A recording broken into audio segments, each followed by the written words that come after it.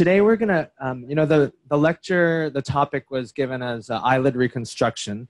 And in the US, this typically means like skin cancer reconstruction. But I know here in Jamaica, people are blessed with more pigment and fewer skin cancers. So we decided to kind of tailor the lecture a little bit more towards, trauma as opposed to skin cancer excisions and reconstructions. My colleague, Antonio Lucio Alvarez, is going to actually give a talk as well. So he's going to focus a little bit more on the details of eyelid laceration repair. So I'll very briefly touch on this so I don't duplicate his work. And then we'll talk about scarring as well, because that's something that applies to all cases of trauma. And it's something that can be easily managed, outside of the OR. And it's very important to the reconstructive and the healing process. And it's also an area of interest for me personally. This is a patient of mine who, very commonly we have skin cancers that form on the eyelid, and this was a basal cell carcinoma. She had a fairly large segment taken out.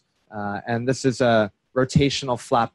We call it a reverse Tenzel flap. So first we bring the lid margin together, but in order to do that, we have to mobilize a semicircular flap, release the superior cruce of the lateral canthal tendon to slide everything over. So we're borrowing tissue from the temporal region. But again, we'll save that for another lecture. Okay, so we have a series of audience response questions. The people on board the plane here have clickers, so you can answer this question that people at home you can answer in your heads. But the question is, what must be done in an upper eyelid laceration when orbital fat is prolapsing? So A, repair the orbital septum. B, explore the levator aponeurosis. C, perform forced duction testing. And D, explore the trochlea. Oh, all right. So repair the orbital septum and explore the levator aponeurosis. It's pretty much tied. I'm not going to tell you the answer because we're going to have a post-test quiz. So question number 2, periocular burns can cicatrize and contract over what time period? So several hours, several days, several weeks, or several months? Okay, so we see it seems to be split between several days, several weeks, and several months. Okay? Which is not a complication of intralesional injection of a scar with the following medications. So triamcinolone, which is a steroid, hypopigmentation, or soft tissue atrophy, and 5-fluorouracil, skin necrosis, and hyperpigmentation. 5-fluorouracil and hyperpigmentation. Okay, all right, very good.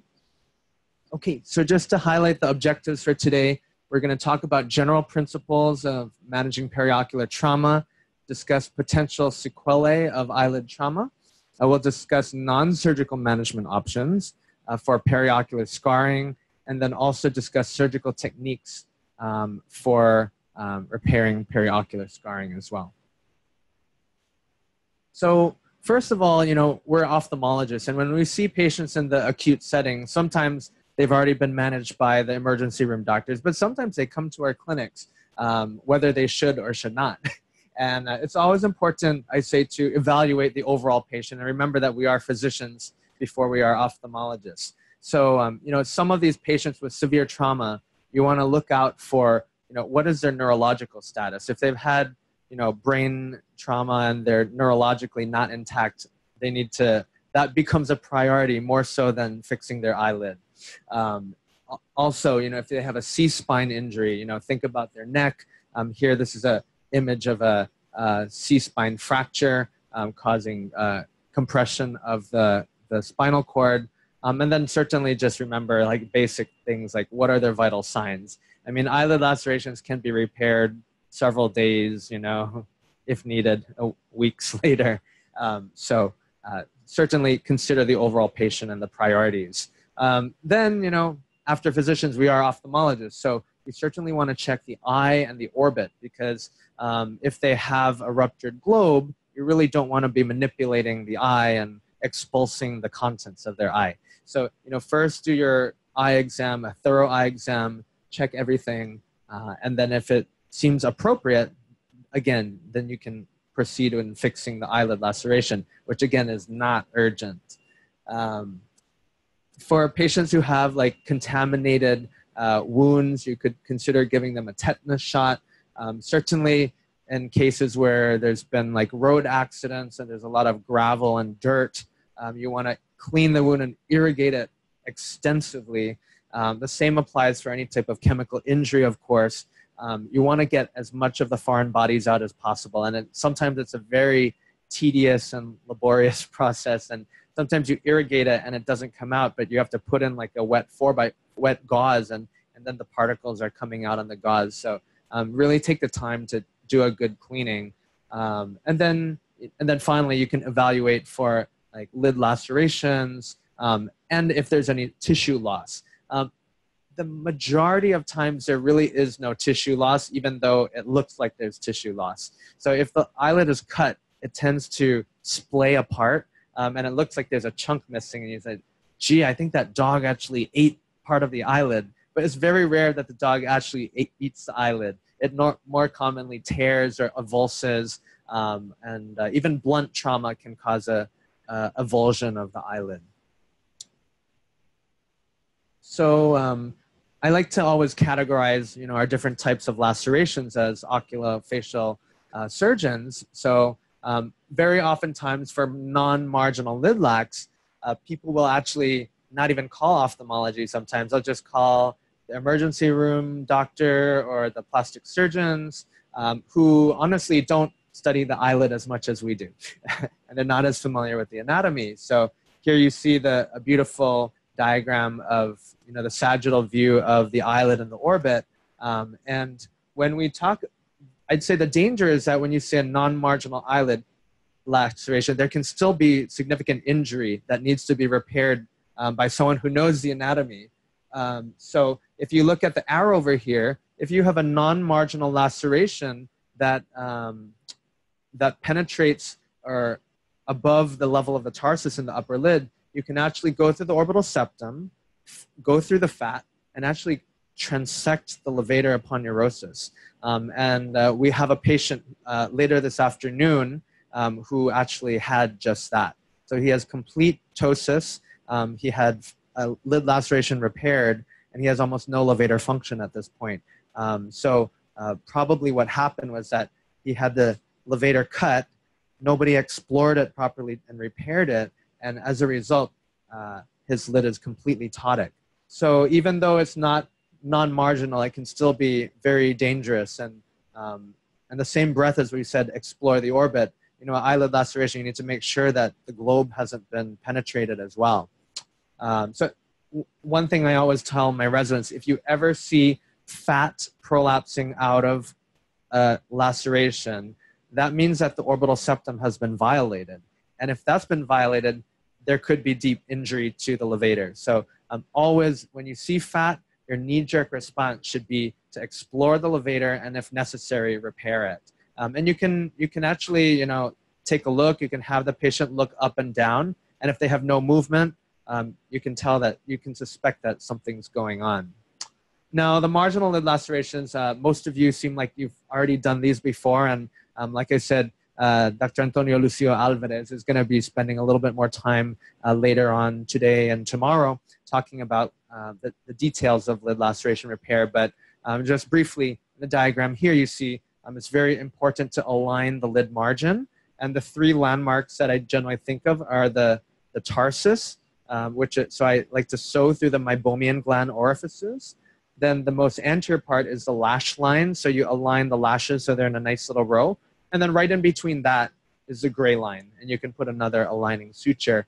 And then what's very critical is to place your lamellar tarsal closure bites. So in an upper eyelid, I typically like to place 3. In a lower lid, I like to place 2. And that's really the strength layer that's going to hold everything together, because if you close the lid margin with silk sutures, you're going to take those out typically after 1 to 2 weeks. And if you don't place good lamellar tarsal passes, everything can open up again. Canalicular lacerations are important because, we like to preserve that anatomy whenever possible. Generally we say it's ideal to repair this within, a few days after the injury, because after that it becomes increasingly more difficult. And a couple pointers I'd like to give, having struggled this when I was first starting out as a resident, it's very important to have excellent illumination. If you don't have a headlight or good illumination, it's extremely difficult to find the cut ends. And so again, we'll cover that in a separate lecture a little bit more. And typically we put a stent in place to preserve it. But I also say, it's not the end of the world if just one of the canaliculi is cut. So remember that for our dry eye patients, we actually put in plugs or even seal off the lower lid punctum and the canaliculus, by proxy, because no tears can go down. And most patients do great. As long as you have one canaliculus and punctum open, the vast majority of patients are totally fine and don't have epiphora. So again, we make a big deal about canalicular lacerations, but it's not like a life or death thing, especially if they have another canaliculus intact. But of course, we repair it whenever possible. And then finally, this is more rare, but sometimes we see patients with more extensive facial lacerations who are really gashed. And in those patients, I'd encourage you to check their facial nerve function, because if the facial nerve is cut, it's not game over. The ideal treatment of that is to directly repair the facial nerve, and you can have excellent, improvement in facial nerve function. So we don't typically do that very often, but call your facial plastics colleagues. They know how to repair facial nerves, and you sew the perineurium together and anastomose the nerve, and you can preserve that function. That's very important to do. The sooner the better, whenever possible. So now let's talk a little bit about periocular burns and scars. Scars from lacerations or burns. And this is one of my top topics of interest. And I've actually done some research that I'll talk about a little bit later about how we can rehabilitate scars and the scarring complications around the eyelid. Very importantly, I say, sometimes we see patients in the trauma bay or acutely after the laceration, and we fix them and we never see them again. So we never really see what happens to them, weeks or months down the road. But the wound healing process and scar remodeling, I tell patients that occurs over a year. So if patients complain after a blepharoplasty, oh, my incisions are a little bit thickened, and they don't worry, your scar is going to improve over the course of a year. Like if you've ever cut your leg, you might know that, the scar is initially a bit thickened, it's a little bit red, and then it flattens and it gets better and better over time. But the same is true with any wound healing and any incision and any scar.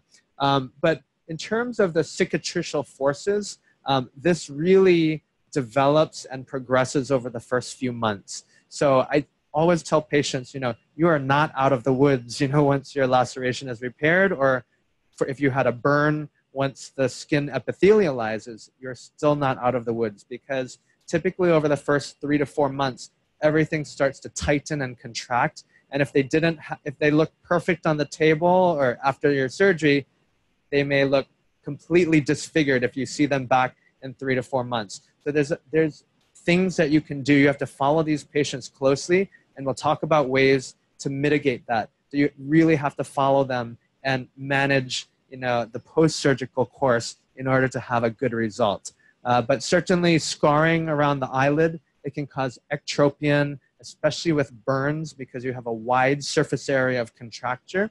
Entropion, if there's involvement of the, a full thickness laceration of the lid, and maybe when it was closed by the emergency medicine resident, they took big bites through the conjunctiva and caused everything to cicatrize inwards. You can certainly have lagophthalmos, and it's a cicatricial lagophthalmos. Very oftentimes it accompanies cicatricial ectropion. You can sometimes have eyelid retraction along with ectropion. And then there can be a lot of disfigurement from this. I'll show you some photos, and patients of mine said, I look like a Halloween special. So in the US, Halloween is when you dress up in a scary mask, and it can be really disfiguring. And so it's very important, even if their cornea is fine and they're seeing fine, even if their lid position is normal, just a scar in this really prime aesthetic region around our eyes can be devastating, especially for younger individuals. So we'll also talk very briefly about types of scarring. Scars come in many different varieties. So especially in the Caribbean, in darker skin patients, hypertrophic scars are very common, and keloids.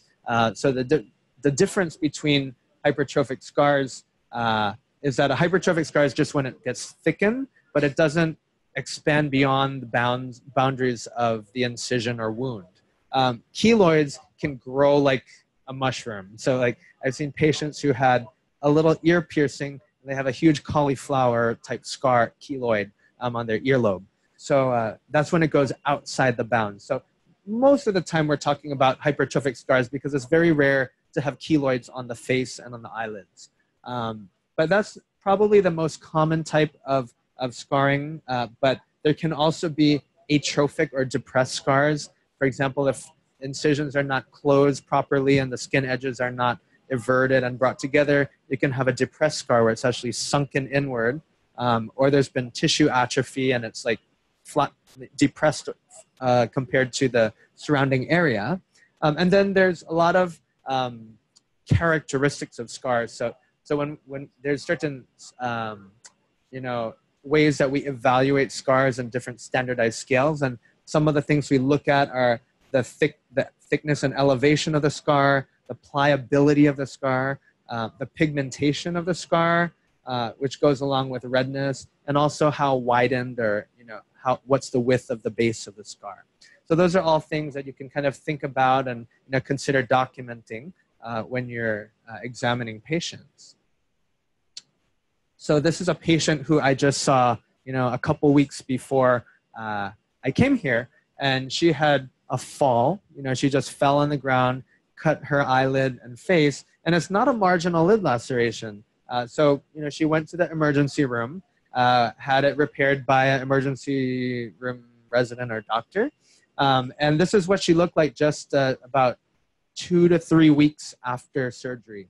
And so you can see she has this, oblique scar, and you can almost imagine the forces pulling directly along that scar. So she has cicatricial ectropion.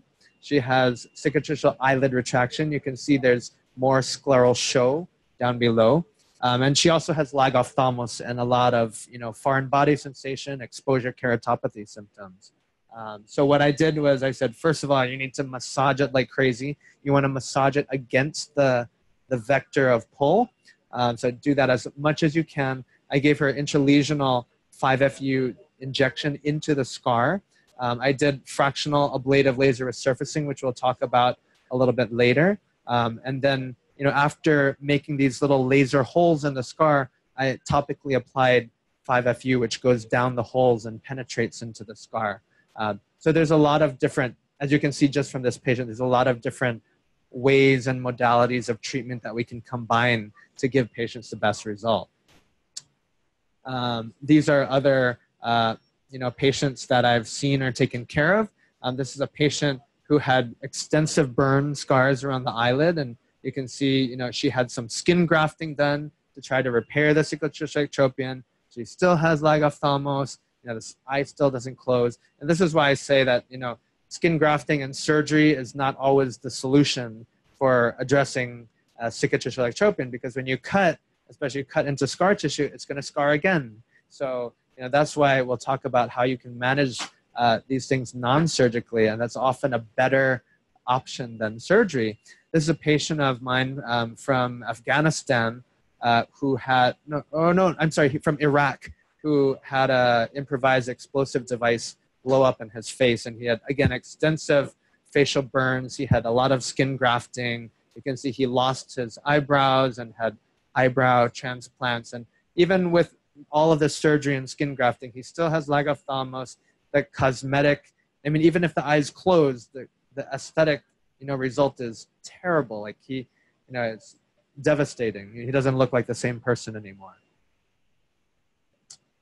So how can we try to minimize scarring when we're doing our laceration repairs, or if even after the laceration has been repaired, how can we try to improve the wound healing process, which we talked about as being much longer than, just when the surgery finishes. So first of all, I think it's very important to choose the appropriate sutures for skin closure. So sometimes I've seen patients with eyelid lacerations that have been repaired with 3-0 and 4-0 Prolene sutures. Those are way too big. So eyelid skin, I typically close with 6-0 sutures. And if it's like on the cheek or on thicker skin away from the eyelid, I typically use 5-0.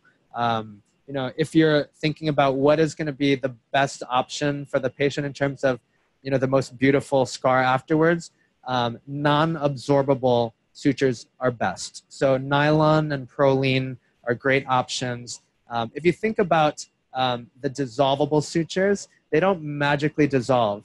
The body breaks them down from your immune system through inflammation. And so your body is breaking this down. There's more inflammation. And even in my blepharoplasty patients, I know that if I use a 6-0 fast-absorbing gut suture, the incision is going to be a little bit redder, a little bit thicker, especially initially. I think eventually they almost even out, but certainly early on it's going to be better. So second point, appropriate time removal. So I've seen patients where it's been left in for like 3 to 4 weeks, and that's way too long. They can end up with track marks and other issues. So I typically take things out after 7 to 10 days unless there's a concern for infection or some other special circumstances. The idea to minimize a scar is that you want to have good deep layer closure so there's zero tension on the skin. So that's the same thing that we talk about when we're doing something like a facelift. If you have a lot of tension on the skin, it's going to widen the scars. There's going to be visible scars. It's not going to look nice. And the same here. If you have to use deep closures to have almost zero tension on the skin, and that way you're not going to have this widened and hypertrophic scar.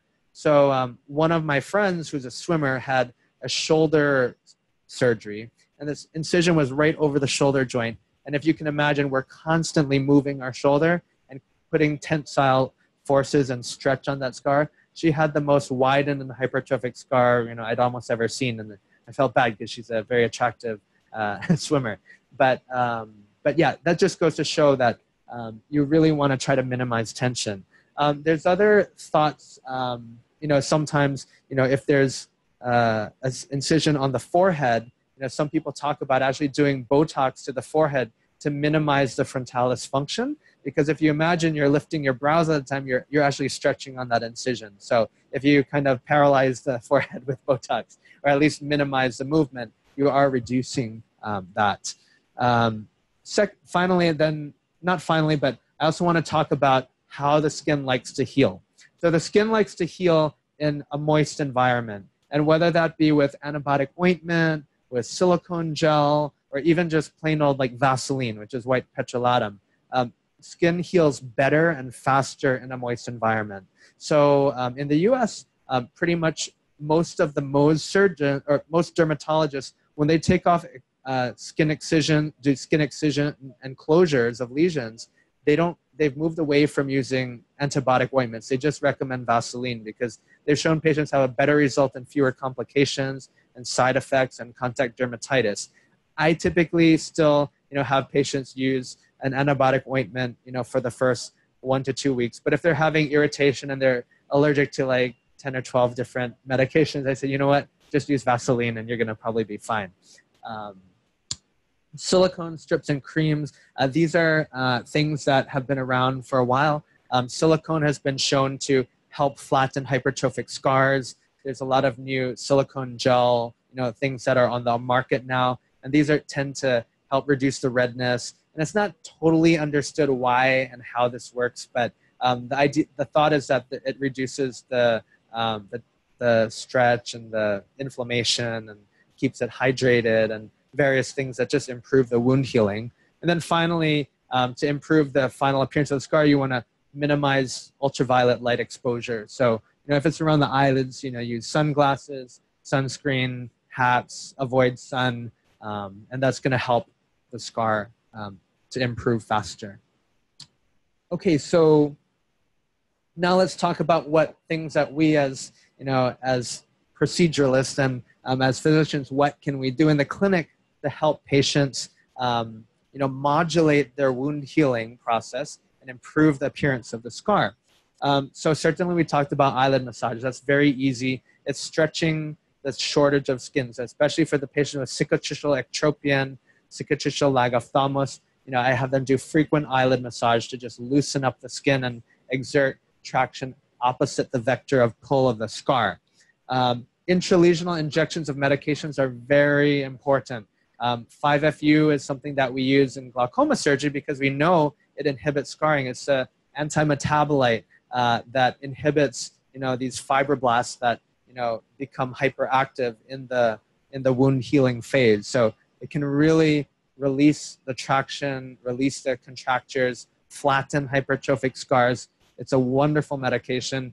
Triamcinolone is another option. I'd say for my darker skin patients, I generally try to avoid triamcinolone and definitely avoid it in high doses because it certainly can cause hypopigmentation, especially like the stuff we inject into the eye, like 40 milligrams per ml of triamcinolone, that can certainly hypopigment things. You wanted to do like 5 to 10 milligrams per ml, you'd probably be okay, but I generally tend to be more conservative, especially in dark skin patients. If it's a lighter skin patient, like a Caucasian patient, you're probably okay. But in dermatology, they have done split scar studies. So they've actually injected half the scar with 5-FU and half the side with triamcinolone. And what they've generally found is that triamcinolone can cause more widening of the base of the scar. Well, they're both effective in flattening the scar, but the steroids can widen the base of the scar, can cause tissue atrophy, can cause hypopigmentation, and also is more associated with like telangiectasia formation on the scar as well. So generally, the literature nowadays, comparing 5-FU to Kenalog, there's been randomized controlled trials. 5-FU generally tends to be preferred. Fractional ablative laser resurfacing is something that I've done some work in, and I've published a paper in our Ophthalmic Plastic and Reconstructive Surgery journal about the use of this laser resurfacing for cicatricial ectropion and lagophthalmos and periocular scarring. And I'll show you some photos, from that paper. And then this concept of laser-assisted drug delivery, that goes hand in hand with the laser resurfacing. And the concept is that the laser drills all these little channels into the scar, and then you drip this medication, just topically applied, and it can penetrate deep into the scar, much deeper than it ever would if the skin were intact. So let's jump to a case. This is the first patient that I did this technique of laser resurfacing for scars on. So this is a 27-year-old patient.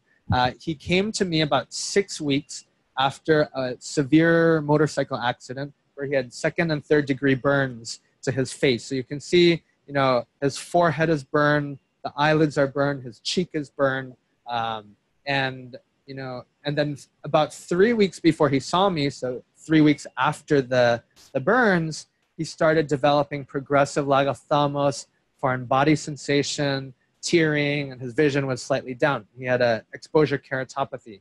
So here you can see he has cicatricial brow elevation because of the contracture of the forehead is pulling his brow up, which in turn is causing secondary eyelid retraction as well. You can see that the upper lid is ectropic. You can see under the tarsus underneath. You can see it's very disfiguring in terms of the pigmentation and the texture of the skin. And again, in the third photo there, you can see it's very ectropic. The lash line is distorted. Doesn't look good. And he said it's still getting worse. So are we gonna cut on him and put a skin graft in right now? I'm not that excited to do that. I mean, it's cutting through scar. It's still getting worse. You're going to cause more trauma. So the traditional thing was, well, wait 3 or 4 months, wait till he's all terrible and stable, and then try to go and cut through the scar. But I think, as you'll see, I think our paradigm is changing, and that's not what I recommend anymore. Generally, I recommend that you have to start doing these interventions early, and when things are typically, I like to do my interventions about 3 or 4 weeks, after the injury. But the earlier, the better. Some people are talking about even doing it like immediate post-op, or 1 week after, at the time of suture removal. But earlier is better than later. So this is what I did. So this patient didn't have any health insurance. We couldn't even take him to the OR if we wanted to, or we'd incur him, thousands of dollars of bills. So what I did first was I injected some 5-fluorouracil mixed with triamcinolone. And you can see a few things. So, his brow came down. His eyelid is no longer ectropic. There's still a little bit of distortion of the lash line, but his eye actually can close now. So that's pretty amazing if you inject these cheap medications. I did 3 injections spaced about 1 month apart. And he had significant improvement, but I'd say, he was very happy, but he still was not, thrilled with his appearance. You can see that there's still extensive hyperpigmentation and redness. He did have a little bit of hypopigmentation from the triamcinolone, and the texture, he just doesn't look like himself anymore. This is just a different shot, following those 3 injections, and you can see there's still hypertrophic scars there, even though his lid position is better. And then this is him after doing 4 sessions of fractional ablative laser, as with laser-assisted delivery of the 5-fluorouracil. So dripping it down the holes, I just apply it immediately after the laser, and then put a little bit of like Vaseline on it afterwards. And you can see there's significant improvement in the texture, the pliability of the scars, the pigmentation is improved. There's further improvement of the lash line. So I think, he was, at this point, he was okay, like going out in public again, and he felt really transformed. So he's not perfect, but it's still a dramatic thing. And I'd say that you cannot achieve this type of result by slapping a skin graft on there. It doesn't do anything for the hyperpigmentation, and is prone to graft contracture and shrinkage and recicatrization.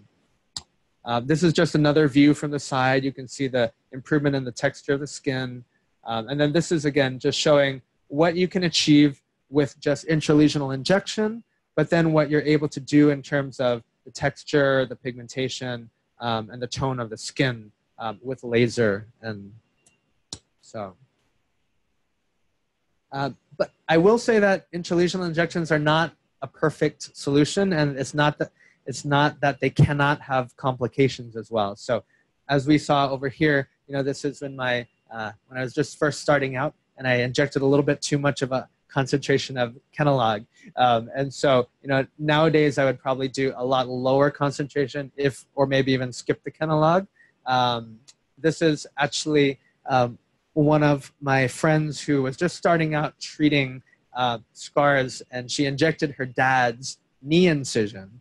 And I think she injected a little too much because there was skin necrosis, and you can actually see the deep tissue underneath. And I was like, shoot, I hope he doesn't get a knee infection from this. But I think, the knee and other parts of the body are less vascular than the faces. So I think it's less, you have to be very careful injecting, over joints and things. But still, it's not impossible to have skin necrosis if you inject too much 5-FU as well. So you have to just be mindful that you don't want to overdo it. Yeah, did you have a question? What concentration of 5-FU? That's a great question. So, in the published literature, the typical 5-FU concentration when it comes out of the bottle is 50 milligrams per ml. And people have published injecting it straight up, and people have injected, forming their own cocktail, diluting it like half and half with normal saline with 5-FU. So people have used lower concentrations, but they all seem to work.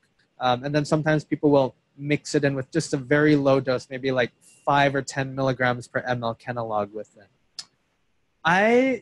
I use different concentrations. So I like to mix in a little bit of lidocaine with it because as you're doing the injections, they're a little bit more comfortable because it does burn as you're injecting it. So I mix in a little bit of lidocaine, and then sometimes I add in like about 5 to 10 milligrams per ml of Kenalog. But if it's like a really hypertrophic, really aggressive looking scar, I'll typically inject it straight up.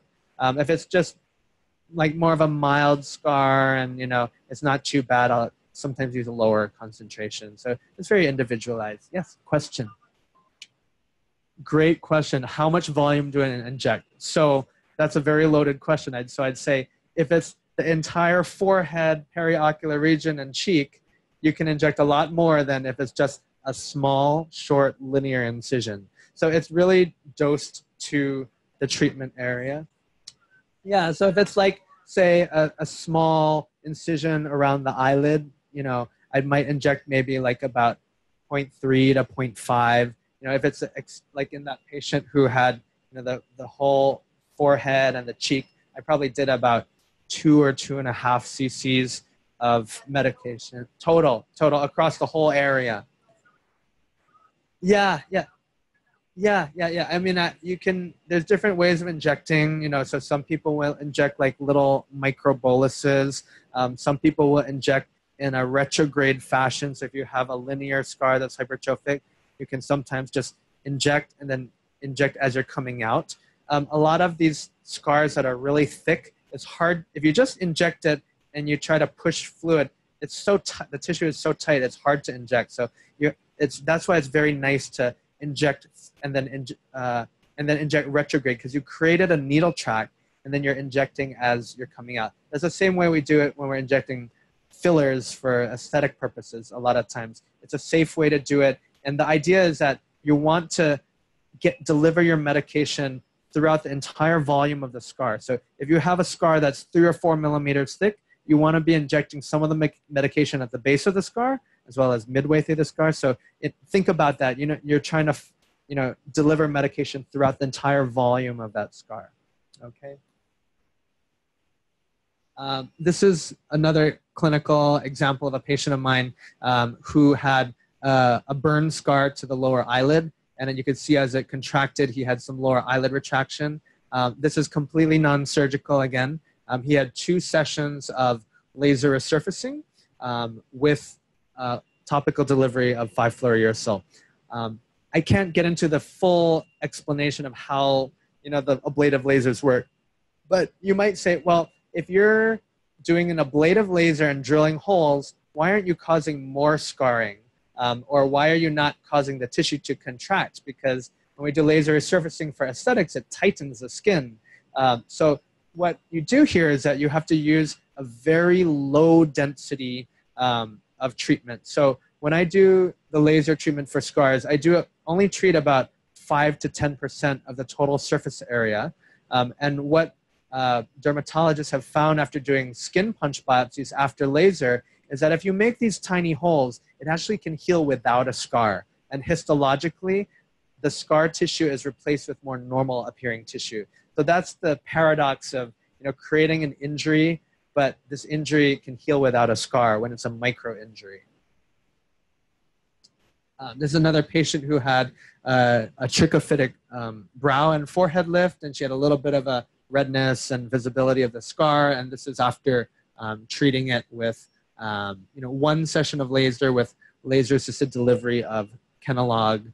You don't have to worry about hypopigmentation as much with Kenalog if it's just laser-assisted delivery. There's a very small amount that drips down the hole.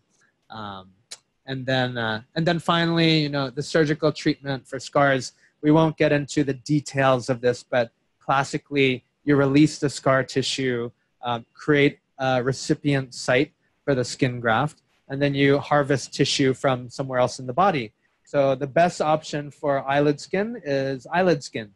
So if they have extra skin on the other side, you can do a blepharoplasty, take that skin and use it to reconstruct the eyelid.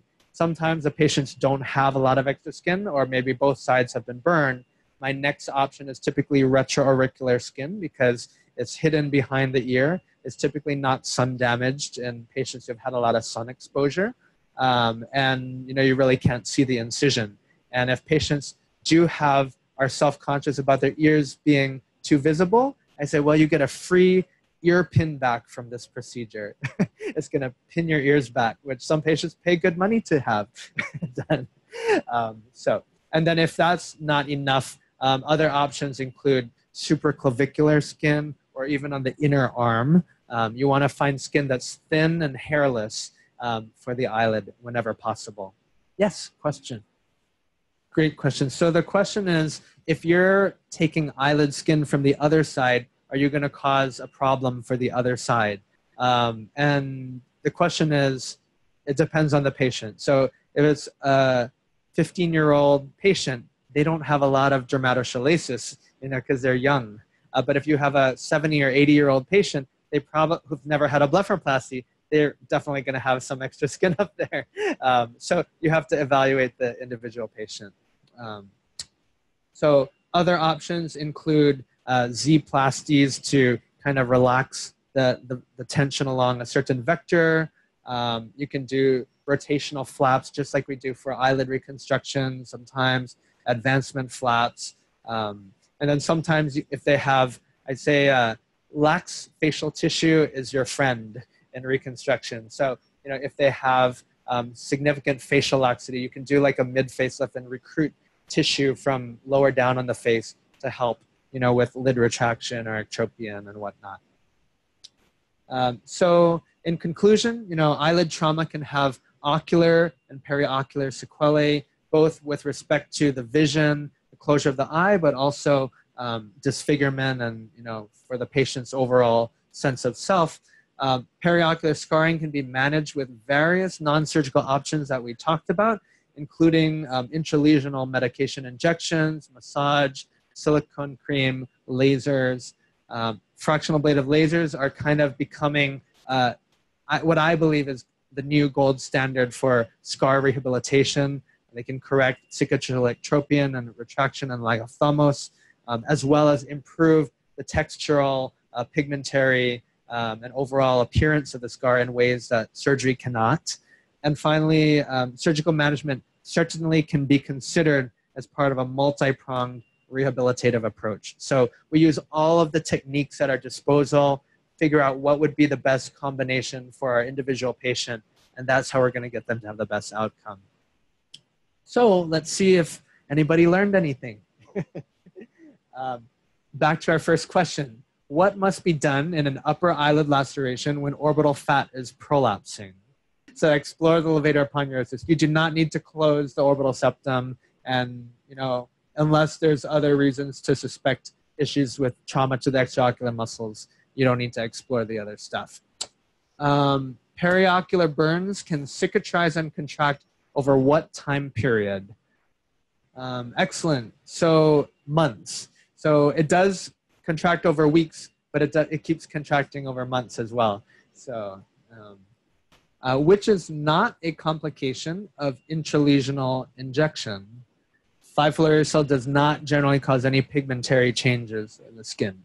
So it's good for all skin types. All right, and thank you very much. That's my email if you have any questions.